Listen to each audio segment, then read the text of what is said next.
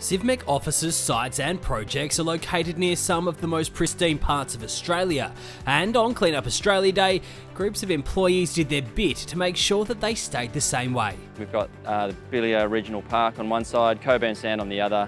So it's actually, although we're in an industrial area, it's actually surrounded by some quite nice landscapes. In Henderson, WA, multiple teams scoured the streets in search of rubbish.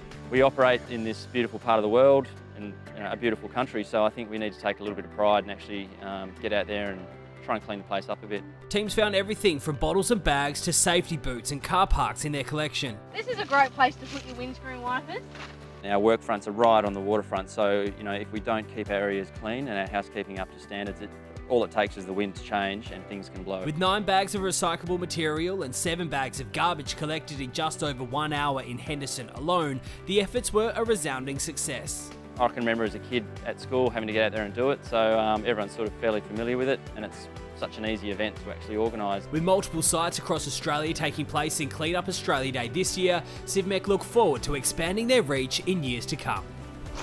It can be as simple as just spending 10 minutes, maybe shutting the job down 10 minutes early and actually getting everyone to pick up that extra rubbish that has been blown around. Some other projects are doing bigger things, so they might be doing their local areas.